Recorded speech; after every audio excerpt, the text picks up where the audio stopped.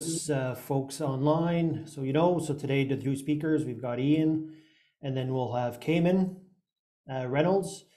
The theme is sustainable apiaries. So I've asked them to talk about how they maintain their apiaries and grow their numbers internally and stay as self-sufficient as possible. Let's see. I'm gonna close some stuff so I can actually see my screen. Just so you know, we've had a big boost in new members, but just so you know, there's about 300 members now from 44 states, provinces, and territories. So across the US and Canada, we've got one member from New Zealand. These are what is was. The age of our members, 50% of people have 5 to 15 years, 25% are from 0 to 5, and then 25% 16 to 30 years. The median colonies is about 7, but we've got some folks up to over 3,000 colonies. We've got 7 association and business members as members, so this is one area that we're going to try to push, to try to get more associations in, to get regions together and talking together. We've only got one junior in students, and I'm going to make an announcement on the next slide that should help us grow that. So we've grown in the last 90 days by about 151 new members. So the 2 for 1 was actually a wonderful initiative, and it's brought a lot of new blood and beekeepers into the association, our society, which we needed. So some of the feedback we've been getting is the current price is high and it was putting groups and people off. And the 2 for 1 and just the sheer popularity of it just made it evident. I crunched the numbers. So we've decided to actually reduce the rates back down to, I think it used to be $20 a few years ago. It jumped from $20 to $60 for individual members. So what we're going to do now is we're going to go to a flat individual family membership at $30. We're going to merge it with a senior membership, so it's just going to be one. Student, we're going to drop it to 15. And that's for all students from basically primary school all the way to advanced research studies. And it's going to replace what was called junior. And that's just to try to attract young people into the organization.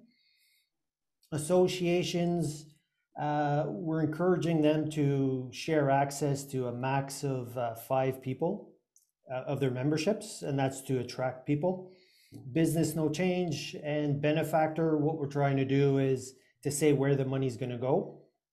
So we're hoping that if we do get benefactors, 75% of the money will go to a research fund that Melanie's working on the setup for that right now. And then 25% will go to speaker fees to help us pay some of our speakers. And then just so you know, if you paid for an individual membership this year, I think there's 18 of us who paid $60. So what we'll do is we'll give you an extra year, okay? Because we're dropping the price, and there's some of us who've paid $60 this year. So what we're going to do is give you an extra year, just to make it fair. Today's sponsor is Hive Alive. Hive Alive, so #1 liquid feed supplement for honeybees worldwide, available in 40 countries. It's been fed to millions of colonies. It's the only supplement scientifically proven in multiple independent studies, deliver strong colonies, increase honey production, improve bee gut health, and improve overwinter survival. In addition, they've just put out a new pollen patty in the US with 15% real Californian pollen and 15.5 total protein content with some seaweed nutrients in there. And it's got the full range of amino acids and trace minerals. I think they've partnered with Global Patties on that. And also for US and Canada, they've got a fondant also on the market that is good for overwintering and emergency feed. So thanks again for Hive Alive to sponsor our webinar fees and our tech costs. And just a quick announcement. So we've got some new directors out of British Columbia. Julia Kamon has joined us, which is great. For California, so Daniel Weston Schoenthal, I think is the way you pronounce it. Out of Oregon, Nilda Murray. Saskatchewan, Linda Klitschko. I'm bad with names, I apologize. And in Washington, Jennifer Short, Dr. Jennifer Short. And actually, Idaho, we have Kenneth Rhodes also that will be making the announcement very shortly. So, and with no further ado, so what I'll do is I'll do the quick bio for Ian, and then I'll pass him the presentation. So Ian Steppler, married to Sandy, father of 5, farms with his family near Miami, Manitoba in Canada. His family is a 3rd generation family farm. Ian and his family crop 3,500 acres of land, calve 500 to 600 head of purebred Charolais cattle, and manage 1,200 to 1,500 hives. Since Ian bought his first 4 hives 22 years ago, he has dedicated his life passion towards beekeeping. Ian credits his current standing of his apiary to others on whom he has leaned over the years. Big believer in paying it forward, which motivates him to share his successes and failures with others. And if you want more on Ian, here's the link to his YouTube channel, Canadian Beekeeper blog. So we'll have Kamon on in a bit. So I'll just stop sharing and then I'll make Ian, let's see, I'll make you a host. You're already a co-host there, Ian. So whenever you're ready, the show is yours. Okay, thanks for that, Etienne. I just want to say my boys and I are fixing up this old 1949-21 combine.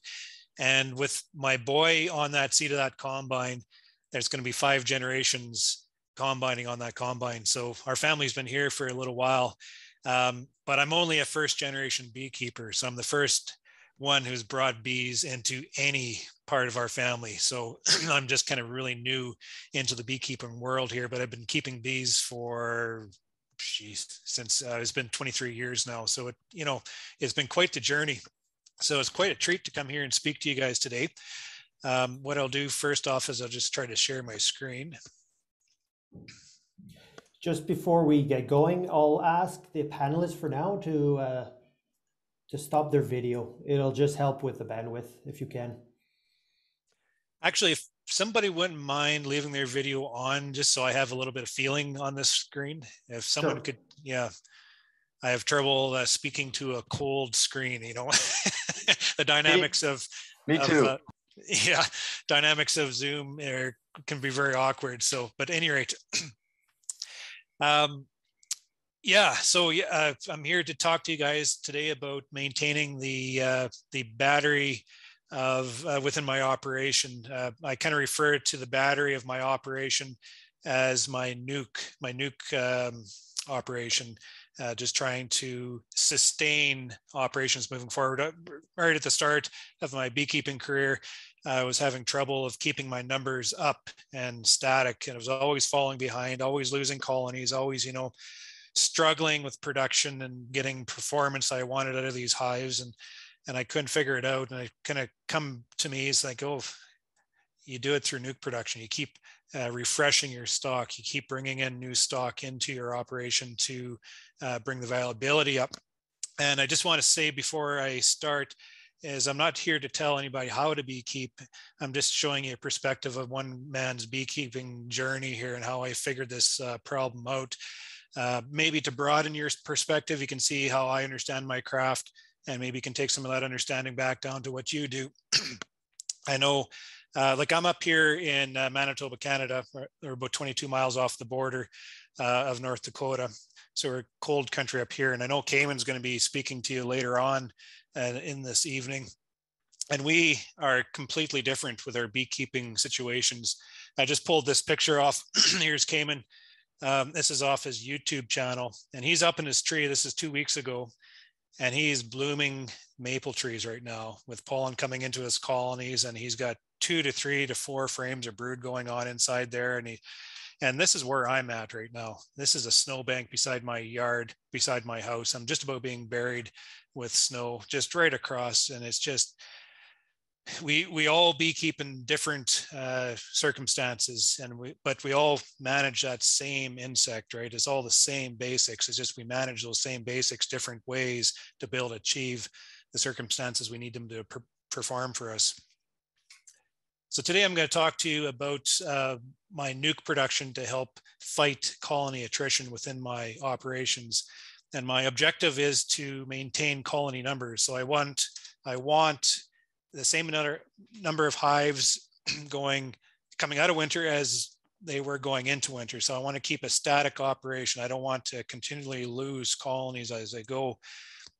My objective is to reinforce youth and productiveness. So every spot within my apiary is a productive spot. I don't want any place takers. My objective is to hold a reserve of nukes to also manage risk of losses during some uncertain times.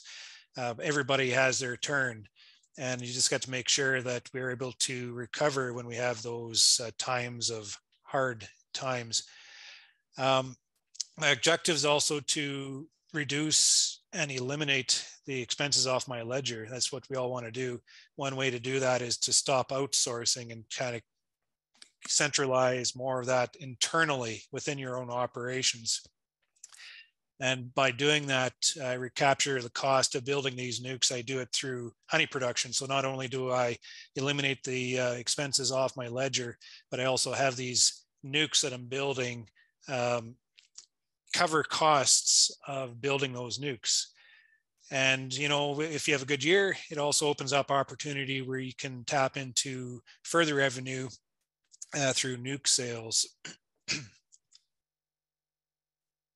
So within this presentation, I'm going to show you the premise of what I'm doing, and then I'm going to show you how I've adapted it into a kind of a commercial sense.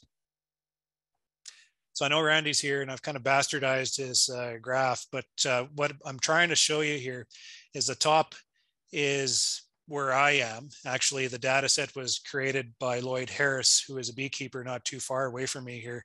So this is very reflective to my certain type of conditions up here where I beekeep. Down below here, I'm trying to mimic what maybe you see for a beekeeper down in Texas. I'm on the commercial Facebook forum, and I'm hearing guys, you know, shaking bees already to build builders to start queen rearing. And these guys are, you know, a lot of the guys will completely strip down their operations, make a whole bunch of nukes, queen cells. So they refresh their entire operation, and then they move up to the northern states into the honey flow to be able to gather the honey crop. And it's a brilliant, absolutely brilliant strategy. And I'm thinking to myself, how in the heck can I adopt the same thing within my climate, within my certain conditions here? You see these guys, it's in March, and they build these nukes up into colonies. And by the time they mature, they're right on time into June here, just to pounce on that flow to capitalize on that honey crop. For me up here, I'm looking like I can't start until middle May if I'm lucky. But for the last 3 or 4 years, we've been starting in June. And by the time we get our nukes going, it's already on the backside of the flow, and I've just lost all that opportunity honey crops. So I can't adopt their same type of strategy. And I'm like, how am I going to figure this out? What am I going to do? Because I want to try to figure this out. I want to bring nukes into my operational management. How do I do this? So what I've done is I kind of shifted from that singular type management year and evolved it into a 2-year type of program. And I do it by building these nukes and treating them as my battery, the battery of my operations. So I build these colonies out, these nukes, the best time that I can build them through June into July, maintain them through the rest of the summer into fall, set them up into these nice small little nukes, send them into winter. have them come out in spring, and then after they come out of spring, toss them straight into that honey flow, right into the operation, right where they're supposed to be, and make me a whole bunch of money. So it's all about maintaining that battery, the battery of nukes. That's why I hinge everything I do on right now is maintaining that battery, and just a constant charge, and then just, decharging that into, that's not the right word, for lack of better terms, decharging the battery into my operation. So I'm building the charge and then releasing the charge as I go through the year. So let's say coming out of winter, fairly heavy loss, let's say 20%, whatever. So I assume my 20% loss rate out of the shed. What I do, I have my battery of nukes sitting there. I just drop 2 of them right in there. So I have exactly the same number of hives coming out of winter as I put in, right? So I've been able to maintain my numbers right off the mark like that. Into spring, I go through, and I'm a man of assessments. I'm always assessing my colonies. I'm always identifying colonies that are failing or something like that. And I don't like to take them as losses. I like to salvage them. So what I do is I identify those hives that are start to decrease their performance. I pull them out into my nuke production, drop a queen cell in there, get them going again, right? But then I drop my other nuke into that spot to again hold my numbers static. Throughout the spring, through my productive colonies, I'm able to harvest a whole bunch of surplus strength. And with that, I'll be making nukes. And these will be the nukes that I will then drop back into my operation, into my battery. You're not going to keep them all. So let's say out of the 6 I made there, I'm going to lose one. And then I go into summer, and this is when I maintain that battery. Like I kind of build that charge.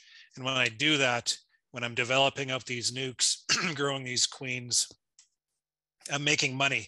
So at the same time that my my operation is producing honey, I'm skimming honey off these nukes at the same time, and that helps recapture some of the cost to build these nukes out. So I work these colonies pretty hard through the summer. I do assume some summertime loss because of lots of situations. Let's say I have 20% summertime loss or full-time call. I then slip in 2 of those nukes, and I have the same number of nukes going into winter as I had coming out of winter. So I've been able to maintain my colony numbers throughout the entire year. And as fall progresses into winter, I drop the remainder into my battery to be used the next year. So it's just a complete cyclical cycle of charging that battery and then releasing the charge of that battery into my operation. So then how do I do this on a commercial scale? How can I take those 10 colonies in that premise? How can I manage that into a strategy within colony operations where everything's time dependent and tight schedules and manpower? All of those conditions can come together. So I'm going to kind of show you how I do it by stepping through the year very quickly, showing you how I do it. So in the spring, I bring them out, forklifts, everything's on pallets, onto trucks. We're not going to be taking our hives out anytime soon, but hopefully in about 3 weeks from now, we're going to be doing this, dropping colonies into yards ready for spring. And right at that time is when I start to grow these colonies out. I want to stimulate their growth. There's no natural forage out right now. There won't be for a number of weeks yet. So what I try to do is to jolt them with supplement just to get them going and get those queens laying. This is some dry supplement I have set out for them. I'm also putting patties out in the colonies, and that's just to get that protein into the queen, get her laying, get that protein into the bees, get them producing jelly, get them brood rearing. And so this is that graph that Randy put together. And I just love this graph. It just tells you absolutely everything you need to know about the colony throughout the entire year and help you put the pieces together. And as you notice, right along here is the brood line all the way through the year. So you got that, that cycle. You have the age of the bees, and you got the population in there. So it just tells you absolutely everything that's going on within your nest. right about this time is when I'm bringing my colonies out of the shed to get them going for the year. So out of the shed, you know, say assume 20% loss out of the shed. What I'm doing is I'm dropping 2 of my nukes from the battery straight in there to make up losses. This is a picture back in 2019. Heavy loss that year. I had 40% loss because of mites, of course. My Apivar treatment wasn't working. And by the time I caught it with oxalic acid vapor, the damage had been done. But the oxalic kind of saved my ass. And ever since I've been using oxalic within my rotation, been able to keep my mites under control. But I have 40% loss here. And because I was actively developing nukes, creating nukes, and storing nukes as his batteries, I was able to not make up all my losses here, but I was able to fill in a lot of those spots to take the edge off that loss. And that just helped me maintain the momentum I needed to be able to carry on and not have to go out and invest a lot of money to make up those losses. So I'm a man of assessment, and I'm always assessing my stock. And first thing in the spring is the ideal time to assess the stock, because this is the most critical period of the time when the bees are flipping from that old winter state into that new springtime state. So I'm assessing my stock within this period of time to be able to really narrow in on the viability of those queens in the colonies, just to, you know, try to predict what's going to go on. And I'm doing it by tipping the colonies back and counting the frames underneath. So as you can see these here, I'd count these as 4 framers. This would maybe be a 3 frame, but I might count it as a 4. And what I do is I grade the colonies with drink tags, social drink tags. Anything that's grading an 8 to 10, like mark as a blue tag. Anything medium, the 4 to 6 frame, I'll mark as a gray tag, and the weak or the smaller colonies I'll mark as a red, so they get special attention.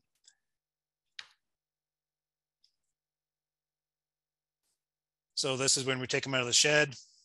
This is when that critical time within the year, you know, when the bees are switching themselves from that winter state into that springtime state before they start into expansion mode. And this is what I want to kind of show you to prove exactly what I'm doing through my assessments. So I'm targeting this specific time of the year when they're taking that old winter bee, turning them into springtime bees. So I'm really focusing on the assessment and viability of those queens. And by doing that, I'm able to pull out all the hives that are failing and, you know, salvage those hives before I assume losses. So you see in this, there's 2 graphs here. One of the 9-frame vigorous queen coming out of winter, and one of a 9-frame failing queen coming out of winter. Both hives set themselves up just masterfully in the fall. And as you can see, the first assessment, I'm grading them both as terrific looking colonies. So they both get blue tags. So as you can see, this brood line here, this is a good queen. She's escalating. This one over here, she's flatlined. She's everything she's got, she's let out, and she doesn't have anything left. So in about 3 weeks, 4 weeks after that initial grade, we come through and you notice this one's increased, this one hasn't. These guys are flatlined. This is a hard time to find that failed queen because there's so very little difference there. But you better catch them the next time. So this one here, I'm not only going to make a big honey crop off, but I'm going to be skimming surplus bees and making a bunch of nukes. So these guys I want to spend a lot of attention towards. I want to promote them. I want to kind of foster them. I want to send these guys in and make me some money. These guys here, I identify as failing units. And what I'm going to do with these guys is I'm going to take this colony back. I'm not going to take it as a loss. I'm going to salvage this colony. I'm going to take it out of my operation, put it into my nuke operation, kill off that queen, put it in a queen cell and refresh that colony. So I can, in a sense, you know, salvage, rejuvenate that colony. And then I'm going to put a nuke for my battery into this spot. I had a lot of trouble when I was growing my operations on culling these colonies out. Because at that time, before I was building the nukes, these were losses, right? It left an empty spot in the yard and I had nothing to fill it up. And every time I took one away, it just kept making holes all over the place. And I hated that. So I just, I gave him another chance. I just let him in there. But if you can see, this hive's not going to make me any money. It's just stagnant. It's going to cost me money. So my strategy at that time was absolutely wrong. We have to be able to focus on these colonies and pull them out before they become losses, salvage them. But then we got to drop in viable units. So we have every single spot within our apiary as a productive unit making us money. And that is how you focus your operation on bringing the brilliance out, making them work for you, making them make money for you. You're not always dealing with these losses. You're dealing with all these colonies that are vigorous and working for you. So as you can see, this is a colony I pulled out because it's a failed unit and I'm salvaging it. Then for my battery, I'm filling that spot back in. So I automatically, instantly forget about that empty spot because I filled it in. And now it's a productive colony and it's going to make me money. So on that second assessment, as we go through, after that nest has flipped itself into the springtime nest, a box full of young bees, right?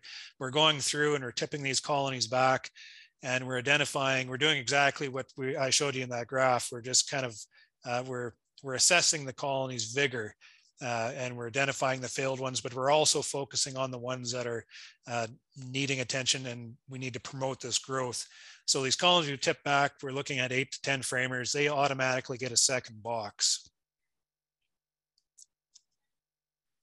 And I put a second box up on top. I call them my split boxes and I set them up very specifically. I set them up with 2 foundations on each side and honey and 4 empty frames in the center. And I'm taking advantage of the queen's natural instinct to stovepipe. Those bees will go straight up. They'll clean up those frames and that queen will be hot on their tails and she'll be laying eggs in those frames within days. And she'll fill those 4 frames of empty frames up. That's exactly what I want to take off as a split. And I call that my surplus strength. So then I come through, I take off that split and I use this strength to make up nukes.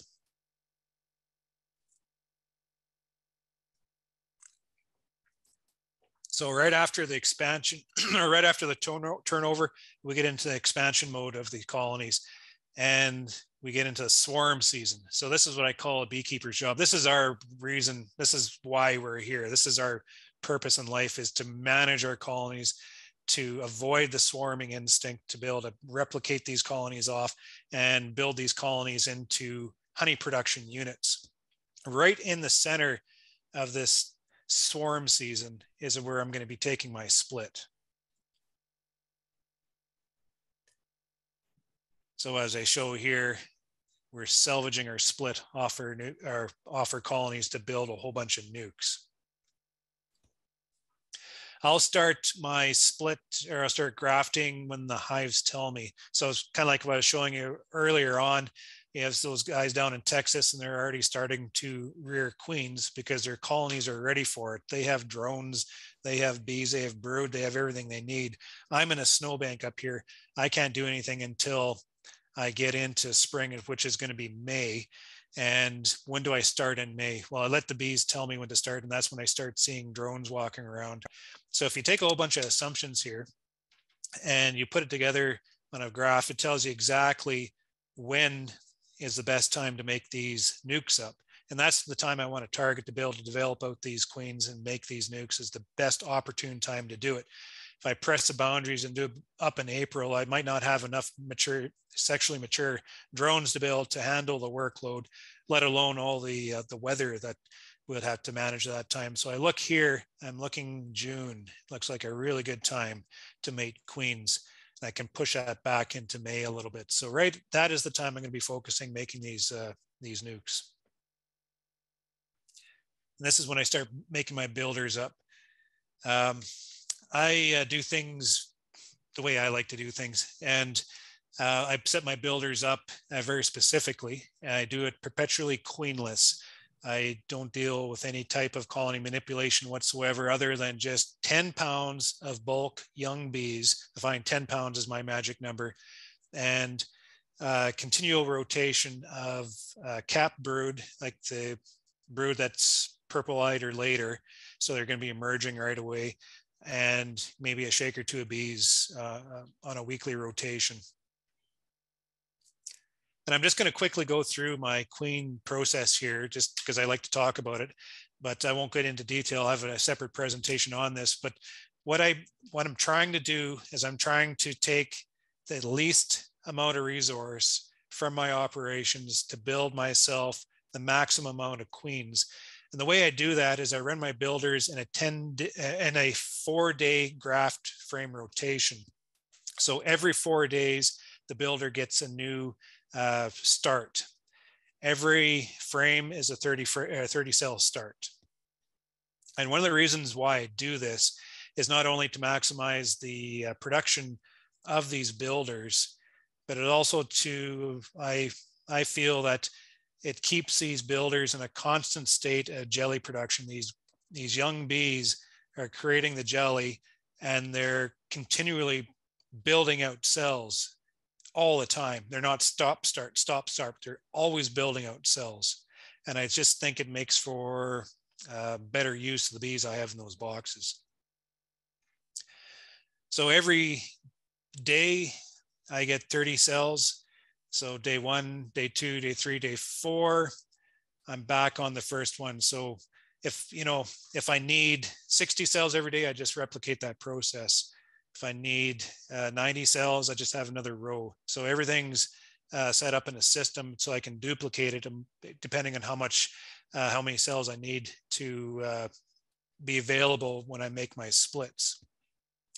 So I put my first frame in the first day, and when I come back on the 4th day, that frame I put in here, I slide over, I drop it in, so I have that next start, and then I start my rotation again. Here's Carrie in the builder yard. We have 2 rows going here. She's just going in to drop another graft frame into this builder right here. So then on that 4-day rotation, when I transfer that frame over the 4th day, I come back on the 8th day, that frame gets transferred out of those builders and into my incubator. And this works very well. This incubator just allowed me to tighten up my my whole cyclical process there into like an 8-day period. As anybody who rears queens know, that bees work on a very cumbersome calendar. So what this incubator has done is allowed me to compress everything into a very predictable management cycle. And it also allowed me, when we're transferring I have to appreciate that when we're transferring on day 8, these cells are very vulnerable. So I don't handle them. Carrie does, because she has a woman's touch. She's very gentle and she loves every queen cell she puts in here. But by using this incubator also has helped even out my emergence. So these queen cells mature almost exactly all at the same time. You look inside the builder and you look at the dynamics of that cluster, and the temperature within that cluster varies from the center out to the outside. So the outside ones usually mature just a little bit later than the ones inside, just because the temperature, you put them in on day 8, you put them into a very steady, consistent temperature. They all mature at exactly the same time. And it's just a beautiful thing when you're putting into nukes. For me, I'm putting it in at 93.5 degrees. I know guys at 94, some at 92.5, which I think is a little cool. And trying to keep the humidity up as high as I can. Carrie, she's grafting. She does all my grafting. I don't know how to graft. I'm good with hammers. Carrie's good with grafting tools, right? So I stick with what I'm good at, and that's swinging hammers. So Carrie goes and she does all my grafting. She grafts in her truck. She has this little tray on her steering wheel, so she has a radio cranked, and her air conditioning. And she doesn't have air conditioning. She has wet towels draped all over her truck to bring up the humidity inside the truck, and then she cranks the heat so that she's trying to target the ideal temperature and conditions to be able to make these grafts. And I'll hop in there, see how she's doing, and she's just cooking. But what she's doing is working, because she's getting 99, 100% graft takes all the time. So if it ain't broke, don't fix it, right?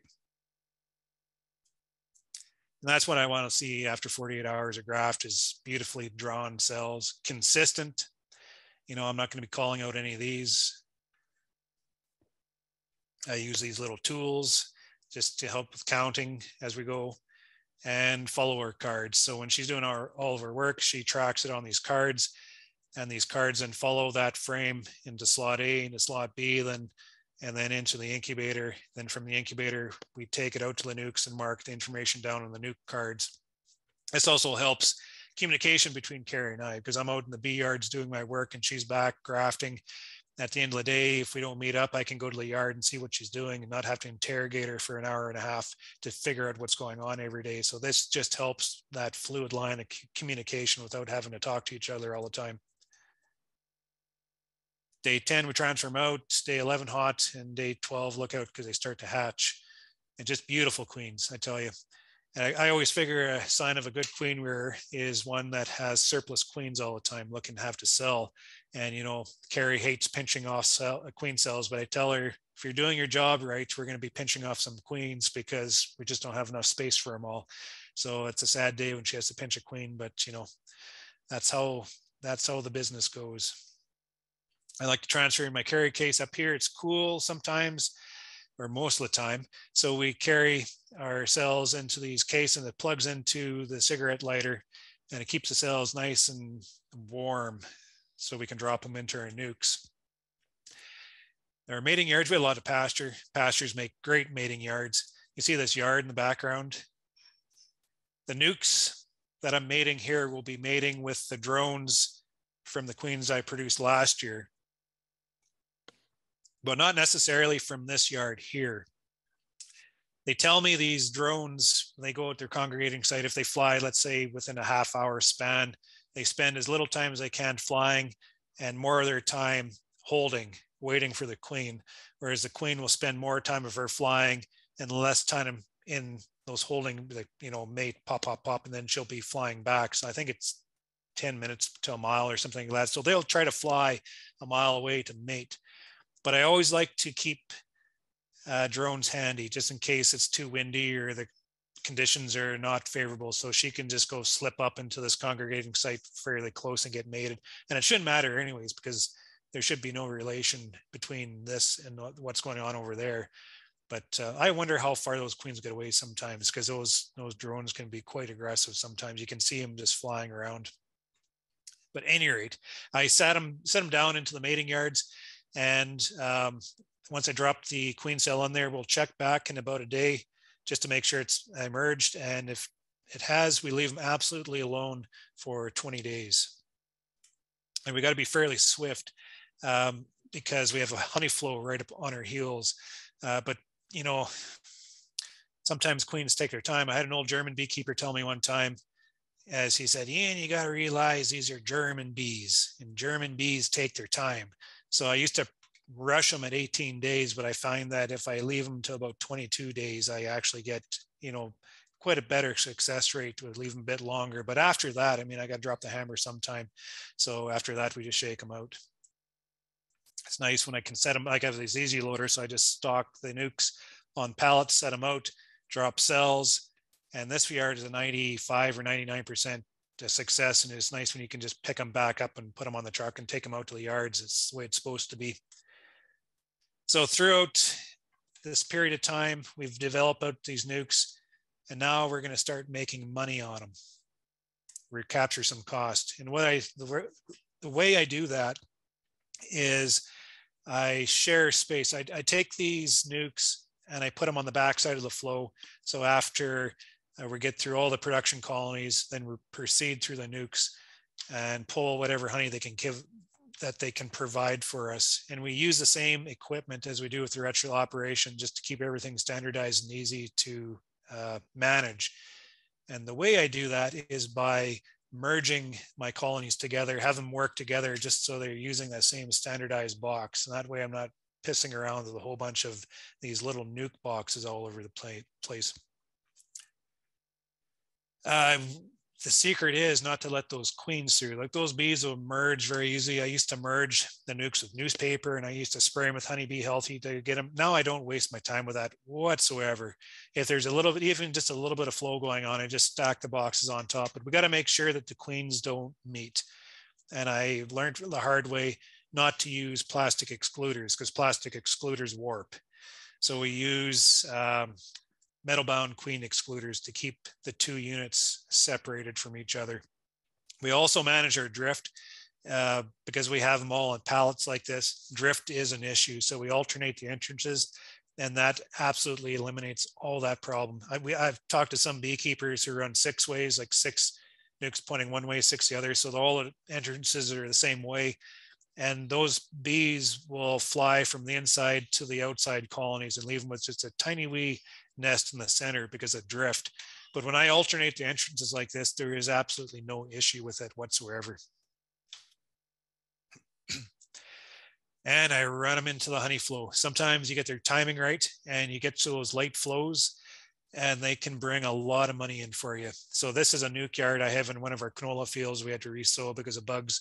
So this is pushing into August. So on the backside of the typical flow, just a few timely rains.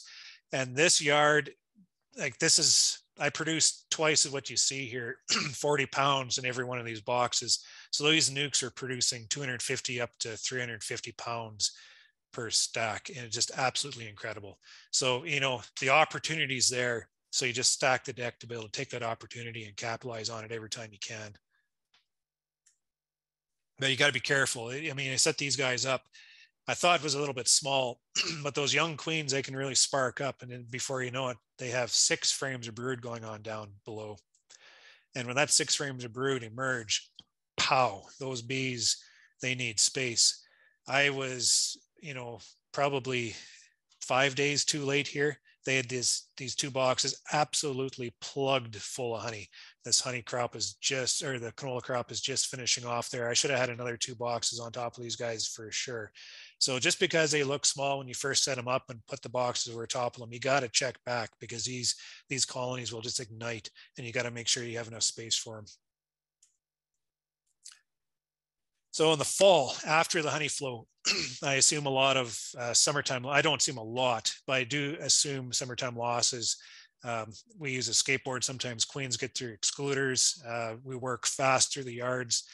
So we damage some colonies, cause some losses, and just, you know, typical swarming and not requeening. All these situations come together to form summertime losses, and which we usually weed out in the fall as our full-time calls. And we take those units, and we've run out of time at this time of year, so we can't salvage these. So we just take the units. If they don't show a viable colony going on, we just shake them out in the grass. They merge with another colony. But right at that time is when I take some of those nukes I just produced and drop them into those spots, just to make sure that I have the same amount of hives going into winter as I had coming out. So through the summer, let's say I have a 20% loss, zip, I just fill them straight in, and it just completely erases all the losses. So you don't have to look through them, add them all fall, and you have as many colonies as you started out with. I then take those colonies and drop them back into my battery. So these are all the leftovers. They go into my battery, and they are going to be used for next year. And my battery then carries through winter. So I hold them through winter in these nice little nests.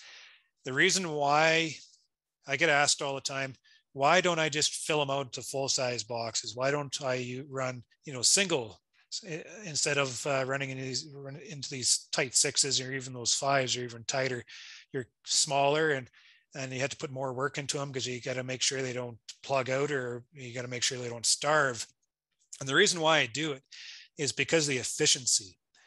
It's more efficient to keep a smaller colony like this than it is a bigger one, right? And the other reason is I'm not putting enough, or I won't be putting in the same amount of medication into them. I'm not be putting in the same amount of sugar into them to get them through winter, and the time and space within my winter shed. Like, I didn't build my winter shed big enough. Should have built it twice the size I have it right now, but I'm working with the space I have. So I got to fit more colonies into a tighter space. So it's all about efficiency. But the other reason is I don't want to wear that queen out, that first year production, just filling out that single, where all I want is that colony, a nice viable colony to get through winter, so that then I can use it to grow into a viable colony next year. I don't want to waste that queen that first year. I want her to spark up for me the second year. So just to round out the presentation here, the sustainability within this region, because there are tight time constraints, requires kind of a shift of a management strategy. And to do that, what I do is I focus internally. I cut my dependence off outsourcing. I keep everything internal as much as I can, and that helps me cut costs. It's a shift towards a 2-year program. Instead of taking losses or assuming losses, I embrace my loss, embrace them. And by doing that, I try to identify these units before they fail and become a loss and shift them in, salvage them into a nuke.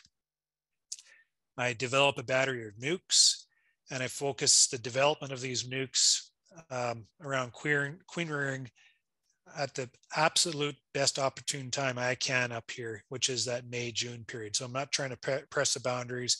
I'm building out these units exactly when they need to be built out.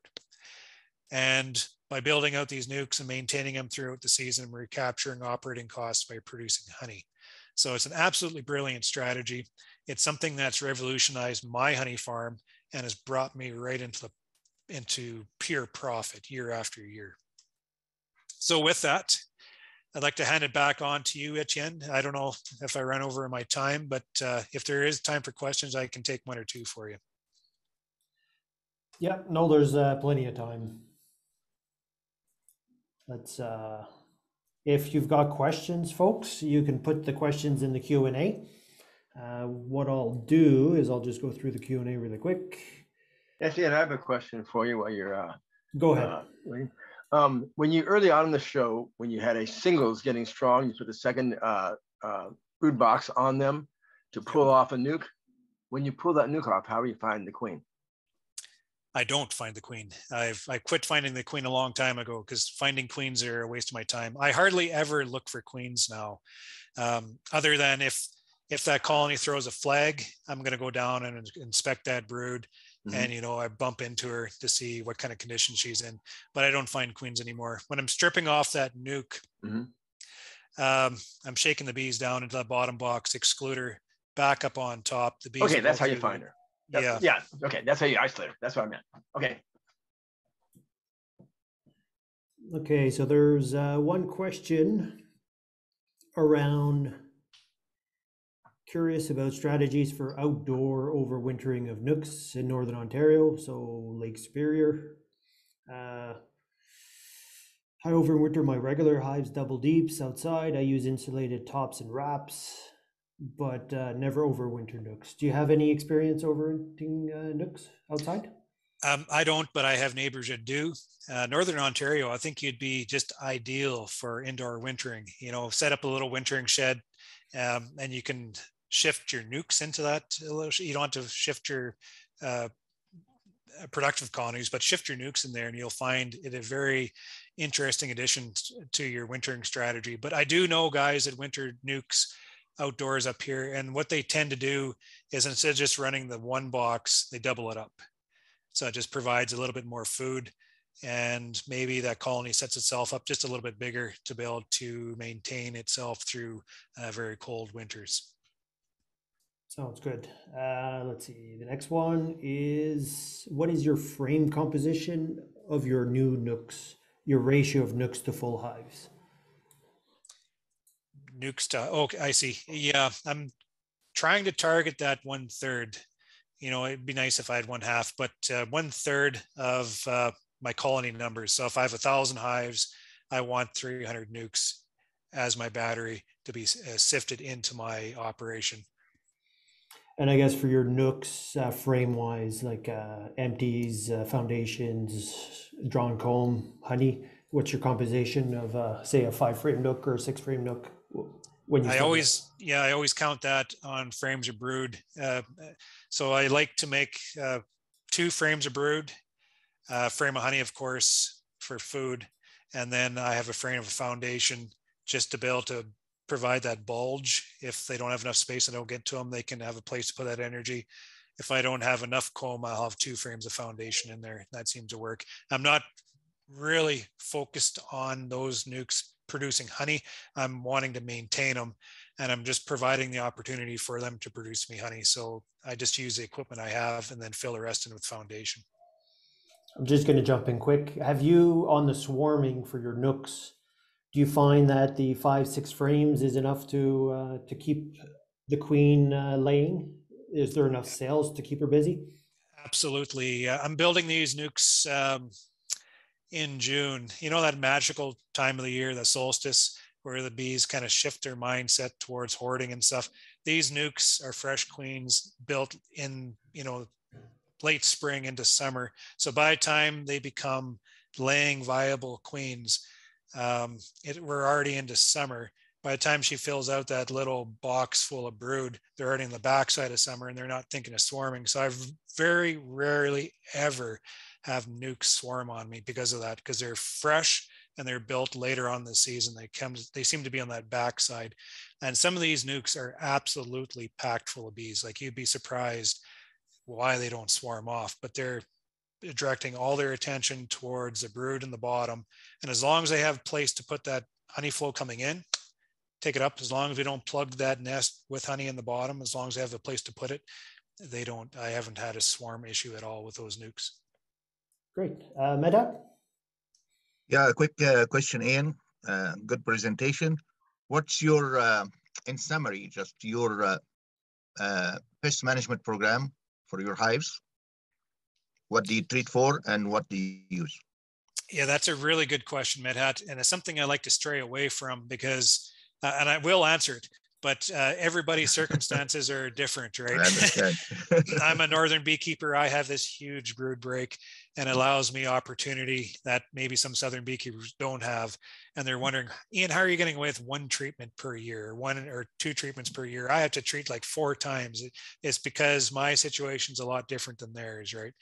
But what I do is these hives come out of winter. They come out of winter basically broodless state. I'm dropping Apivar in there, and I have that first treatment period when I first take them out of the shed to the first bit of spring. So I'm focusing on that chemical treatment. It's been working for me.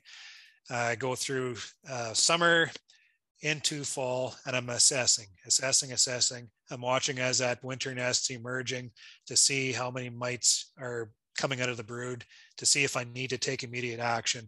This last fall I had to drop Apivar in there again, just because I just had an explosion of mites come out of that brood, and I had caught it and I was able to kill those mites off.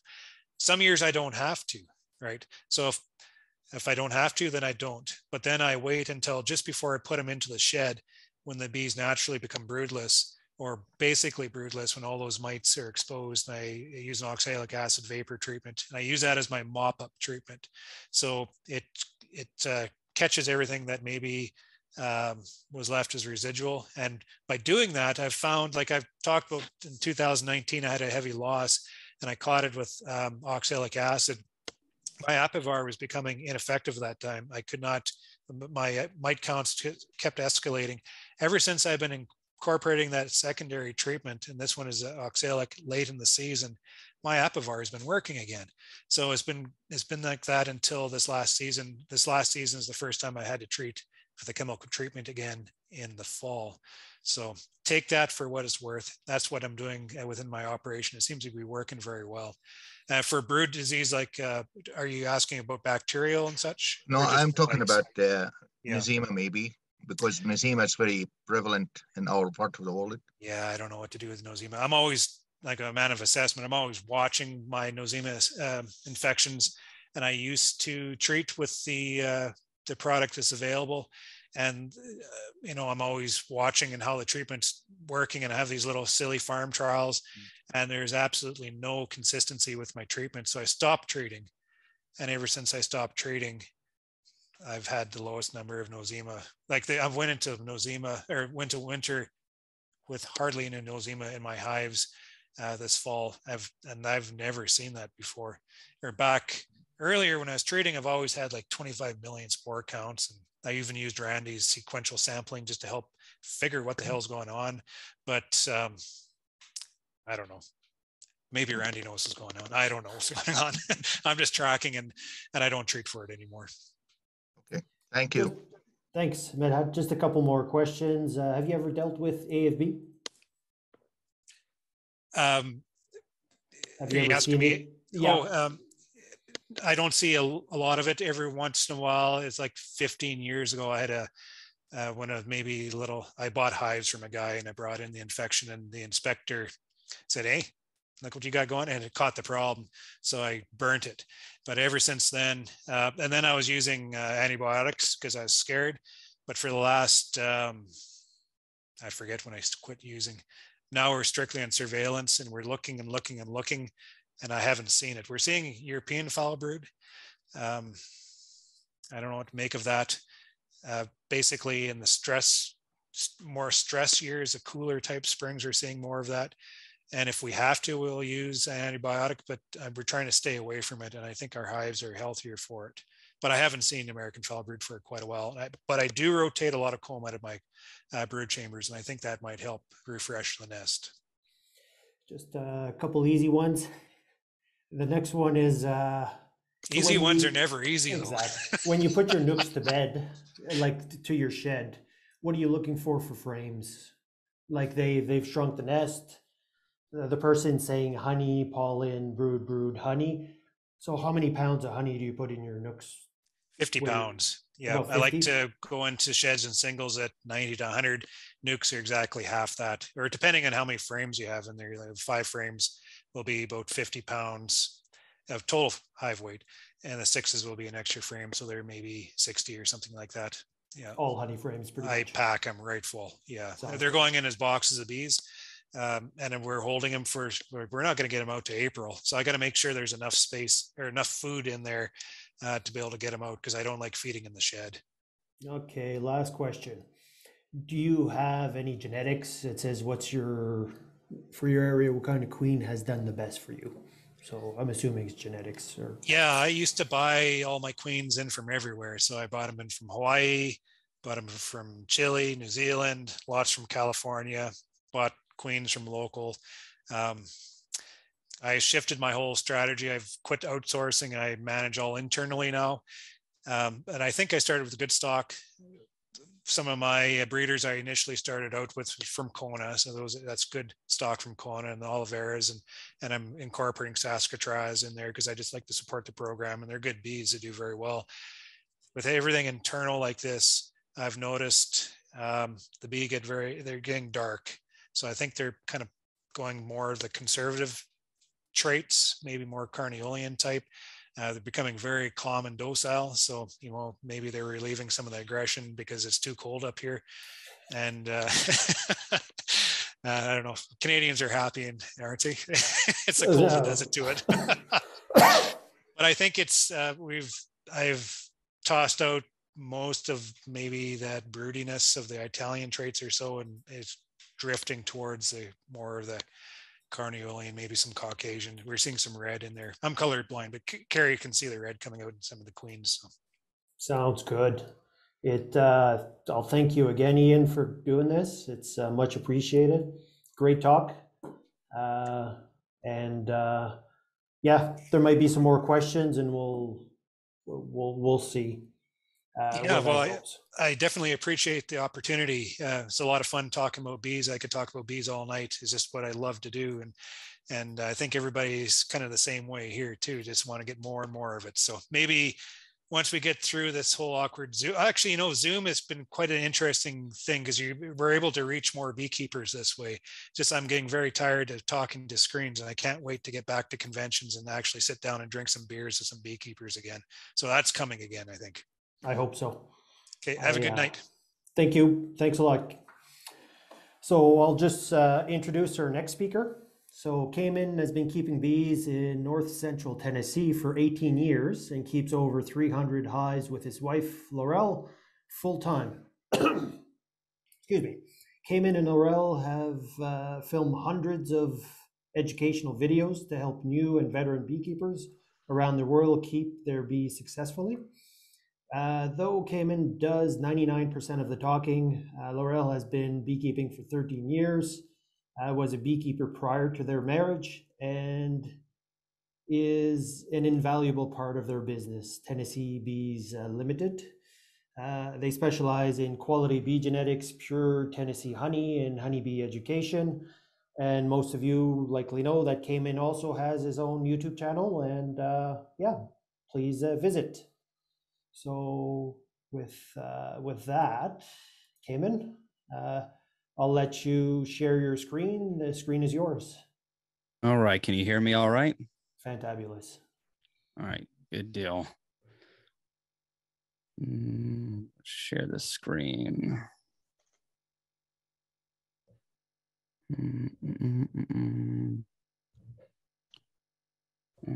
Forgive me. My wife is not here and she's the tech buff. So let's go slideshow. And you all cannot see that yet, can you? Nope, it's all good. Okay. I can see it on my end. Apologize about that. Nope, we see it on our end. Oh, you do? Yeah. Okay. Now if I could just get it to move. Oh, I see what I've done.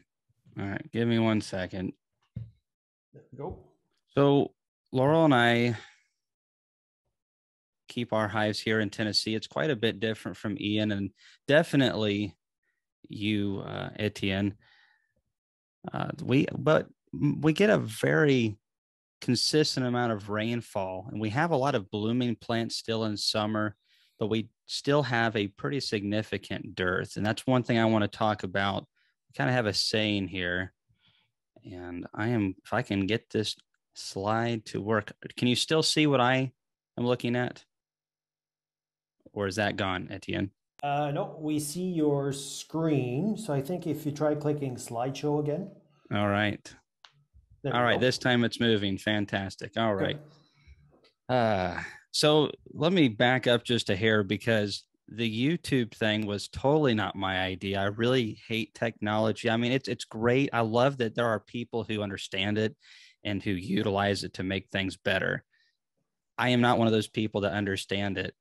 And so my wife kind of forced me to do some YouTube videos. We felt like there was a need here locally for some information that was for Tennessee. A lot of the best information at the time, and still a lot of the best information, comes out of, Randy Oliver's in California. Many of the researchers that are on here are from other locations. And of course, Ian was doing some great videos and still does, but that was in Canada.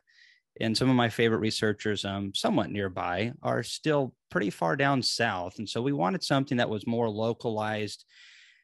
And that's why we got into the videos. We found over time that there were 3 key things that really helped change our business into, well, really what was not a business into what now is a business.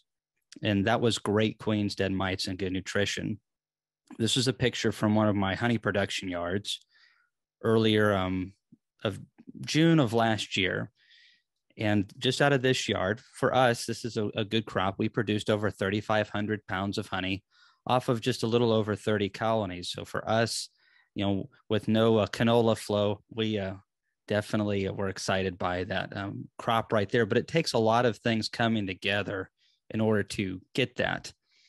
And Randy Oliver, who was, or may still be on here, I remember when I was struggling with nutrition, and I didn't realize it quite at the time, but I was under the impression, talking to a lot of beekeepers who had been into beekeeping in Tennessee longer than I have and had, that there was no reason to ever worry about really summer nutrition. As long as they had enough honey, things were fine. But I would split bees in July or August, and in some falls we don't get much of a flow here. The goldenrod doesn't get enough rain or whatever it is, and the other plants as well. And those splits would not build up properly. But the big colonies would still, as long as the mites were taken care of and they had bee bread and resources, they would still go on just fine. And so as we were trying to figure things out, Randy Oliver's information on nutrition and feed supplements and stuff really helped us dial in that, whoa, we actually have a dearth almost all of July and August, and in a rougher year, a decent part of June. And if we don't get much of a fall flow, then, we just get a trickle in September, and it's green and it's lush, but that doesn't mean that there's available forage out there. So it was really eye-opening to see, okay, a lot of the locally held knowledge does not work here. So this is a picture of me teaching my kids to graft, and my daughter is on the right-hand side. And I just wanted to include this because it really is the future of beekeeping. And I hope both of my kids in some form or fashion want to do a little beekeeping, maybe a lot of it. That would be nice. But if they're anything like their daddy, they'll want to do their own thing. So Kathleen on the right actually grafted queens last year when she was 8 years old. And out of a graft of 30 cells, ended up with a little under a dozen queens to take from that. So I was pretty proud. That was her first shot. And they're both quite the helpers. Great queens. This is something that, again, I had to learn a lot the hard way. Great queens really can make a colony pop. And without a great queen, you're not going anywhere fast. Doesn't matter if you have low pest problems, if you have great nutrition, if your queen is subpar, then you're not going to be able to produce those big honey crops. Lesser queens typically just don't get it done, and they'll just sit in those hives and just take up space all year long. We have a short flow, and I think a lot of people have, you have a short window. And so for us, about the first or second week of April to about the first week of June, that's our honey flow. If we want to make a good crop, we have to have a great queen coming out of winter ready to go to town. So I learned that we needed to requeen a lot of colonies throughout the year and make a lot of splits, and really keeping that youth and vitality in our operation by making splits and requeening colonies. And I've over time realized how much that queen cells are a really important part of our operation. These are some queen cells that we actually did in a video. And we made these with a 5-frame nucleus colony. It's very strong, probably about 7 bees of density in that 5-frame nucleus colony, all nurse bees, 2 frames of bee bread, frame of foundation, obviously the graft frame, and a frame of honey and some very, very thin syrup, a little under 1-to-1, about 3/4 of a pound of sugar to 1 pound of water. And we can raise a decent small bit of cells like this. And this is how we started queen rearing, was with this technique. And this is what we recommend to a lot of smaller bee clubs or small beekeepers who like to do it for themselves, because raising high quality queens in smaller batches with great nutrition, this is exactly what I love to see in a queen cell right here, is a lot of royal jelly up top and a nice elongated fat cell that shows that they really got a lot of attention per cell. And I think maybe a little over the top. There's a lot of debate on what a queen cell should look like. I'm very happy with the way these ones look. So this kind of ties a little bit into the queen rearing and also the nutrition. This is something that took me a while to learn. And again, we're going back to Randy Oliver, having some pictures and information in the American Bee Journal, talking about the jelly down into the cells. And there were some other teachers throughout bee literature and other things that I learned that from. And as a new beekeeper, I think this isn't stressed upon you enough on how important that jelly is down in the cell and what kind of indication that is on the flows that are happening, the reserves of bee bread that the colonies have. And I think initially a lot of us, we're told honey, honey, honey, but we're really not told a lot about pollen, and a lot about that some pollens really aren't adequate by themselves, and that there are periods of dearth. And so this right here is what we look for anymore when we get into colonies, is how much jelly is down underneath those larvae that they're able to feed upon. And of course, when you're grafting queens, having a nice pool of royal jelly like this is, well, it's wonderful if you're trying to graft, because you're really not grafting the larvae so much as you're picking up the jelly and just placing it down in there. It makes it much easier. Oops. So this is August, and August is right in the middle part of our dearth. And I know compared to a Western dearth period, it's crazy, because, and I think that's why it's so hard for Tennessee beekeepers to grasp that there is a dearth in many places in this state. It is not a complete dearth. There will be tiny trickles of pollen, but it's not near enough to sustain a colony that does not have reserves from spring. But you look at Tennessee and it's lush and it's green. However, there's just not a lot of healthy pollens. It's very hot. and just it's trickling in. But this was a colony that had plenty of bee bread coming out of the honey flow. It produced a good crop. After it was done, we used a double screen board and split the colony into half, one deep below, one deep above. And then I dropped a cell below and above. The queen was just looking a little bit peaked. It's a word we use around here. And both queens came back, and this is just the top box right here. And so for us to see something like this in August, this really excited me, because it's hard to get frames like this for us in August. And it's really going to set these colonies up, and did set them up to go into winter really good. Now, obviously, having low mites was a big part of this as well. This is back when I was using Apivar. I haven't had as good of fortune with Apivar as of the last couple years, but when Apivar was working extremely well for me, I would make those splits. I would drop a queen cell in, drop the strips in, and it was awesome. You kind of got your cake and could eat it too. You could get your great queen, you got your dead mites, and then we would feed pollen patties, small amounts. We had to watch it with the small hive beetles. So right here is one of our starter colonies for queen cells that we use for our operation. We teach the 5-frame nuke method because it really is a nice way of raising queens for a small hobby or small business. But this is the way that I like to raise them. It's basically swarm-like conditions. And obviously there's many techniques of this, but it's just our queenless starter. And then I'll have some finishers that we will take the graft bars to. And then after a certain period, we will put them in our incubators. So the mites obviously is a huge one. This is one that still is the big issue for us. That is extremely frustrating, and we're very thankful that Randy and other guys are doing the work that they're doing, tinkering around with different formulations of control. And actually, I just myself and a friend of mine, Richard Brickner, talked to the EPA here in Tennessee day before. Well, no, today's Tuesday, so yesterday.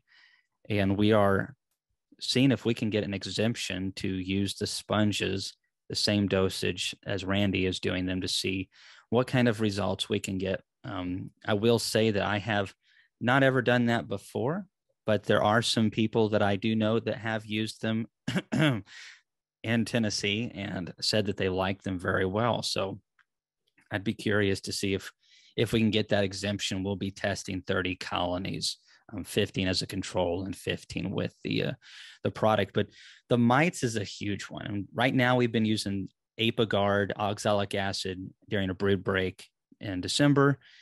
And we've also been using Apivar, but now we've kind of been switching things up because I just have not been seeing good control with Apivar in my personal situation. We produce a lot of mites.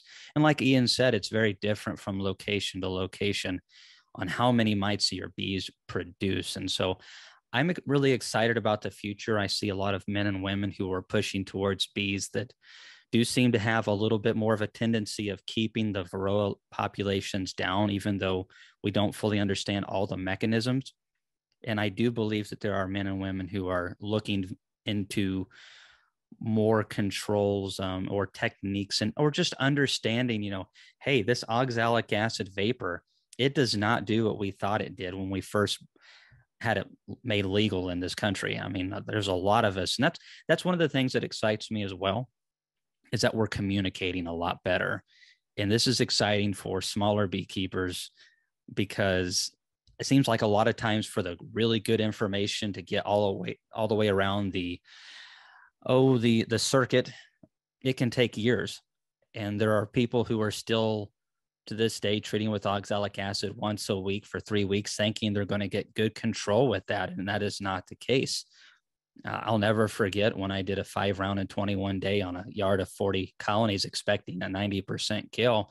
And I didn't even average 65% across the board doing alcohol washes before and afterwards. So it was really eye-opening that there's a lot of big question marks, not only on how to control varroa, but which products are the best and which ones are actually doing what we think that they're doing. So this alcohol wash right here is one of the most valuable tools that I have. Two of the most basic tools that we all have or have access to is a calculator for a business and an alcohol wash kit like this. And both of those are very important in my business model. Boy, don't you love to look at that right there. So I think one of the things that many of us forget in Tennessee, that we stop raising so many drones in late summer, and that mite population just goes right into the worker population. And in Tennessee, I don't know how many times I've heard in the last couple years, especially since my YouTube channel and emails have been flooded so much with questions, people losing their bees in October, late September, and November because the mite population, they think they have it under control, or maybe they didn't control anything at all, and the colonies crash. If you're wanting to have a successful hobby or business, I really feel like right now you have to be able to answer all three of these questions. Do I have a good queen in there? Better yet, a great queen. What are my mite populations at? And what's the nutrition like in the colony? And when we say great queens, dead mites, and good nutrition, the dead mites really encompasses pest management. You can't say, well, great queens, low nosema, and go down the list of 40 other things. So mites kind of encompasses the management of good bee husbandry as far as pest control and monitoring any type of disease.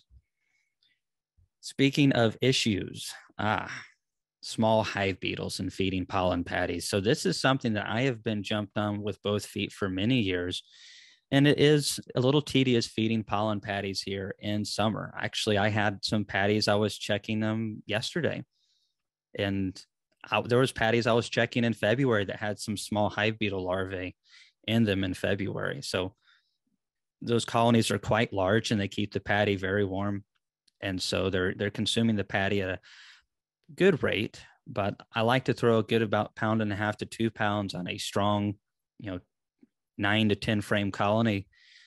And there's a certain degree of it that gets wasted sometimes because of the small hive beetle larvae. And of course, if they can get out of the colony and reproduce, it's an issue. And in summertime, it's a bigger issue. So we will take a 1 pound patty and cut it up into 4 pieces. And it's a big pain in the butt, but we're trying to create surface area. And for a double deep colony, even with small hive beetles, if we split it up into a couple pieces, they will consume it fast enough where there's very little damage at all, and it's acceptable. Smaller colonies get less patties, and a lot of it depends on the type of the patty. If I use like a man lake patty that they've created themselves, I have to watch it a little bit more. It's a little bit harder. The bees seem to be a little bit slower at consuming it. Whereas if I use one that's made with syrup, the soft patty, or something I make here at the house that's softer, the bees can eat it a lot quicker, and the beetles aren't quite as big of a problem. But it's kind of an art form, feeding patties in small hive beetle country. I really think it's valuable, especially in the falls like we had this year, where we didn't even sniff goldenrod, which is unheard of. I mean, I've never seen that before. Of course, I've only been beekeeping 19 years, but there were some guys with 30, 40 years experience saying they've never had a fall this poor. So that's just part of beekeeping too, is monitoring, getting into the colonies, seeing what things are like. Obviously, this is what we want to see. This is late March, early April pollens right here, hardwood pollens. And I mean, that's just a gorgeous frame right there. And of course, those bees are just powerful when they have that much resources. And that's really where the bees come from right there. Honey's an energy source, but that's where all the goodies come from: proteins, fats, all that kind of stuff. Of course, here's a nectar shake right here. That's the kind of nutrition that we would like to see. This is the soft patty right here.